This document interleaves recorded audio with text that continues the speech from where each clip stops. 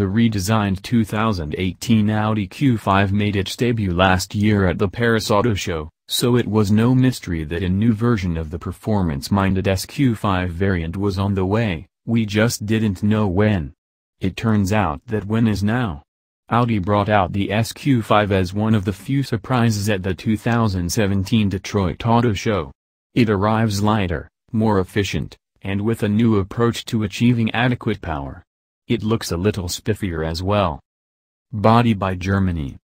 The sq5 has lost weight, 77 pounds compared with the previous model, but not to the extent of the nearly 200 pounds cut from the 2018 Q5.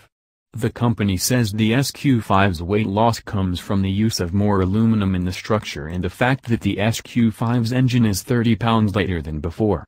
At 183.9 inches long overall, the sq5 is nearly an inch longer than the previous sq5, while the 111.2-inch wheelbase is 0.7 inch longer.